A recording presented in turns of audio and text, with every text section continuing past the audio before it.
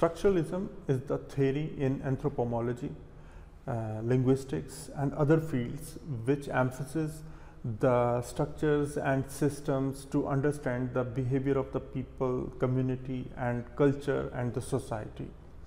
Structuralism actually believe that the behavior of the people and the society have some basis. These all behaviors and their activities and their linguistics are not random, they have some system. So for as an architect, as a designer, for some public building, we need to understand the culture and the structural system of that community to deliver a good architecture and functional architecture.